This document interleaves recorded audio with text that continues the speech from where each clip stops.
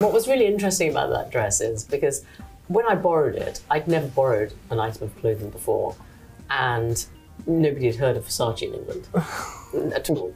So I got sent this dress screwed up in the bottom of a bag. They didn't even have a publicity office in London at the time. And it was interesting because when I put it on, I was like, wow. But in fact, I was like, is this going to move? And it was my first experience of wearing couture. And it didn't move. So before I left the house, I remember bending down to touch my toes and doing all this, nothing moved. I knew it was going to be comfortable, perfect, and didn't hurt at all.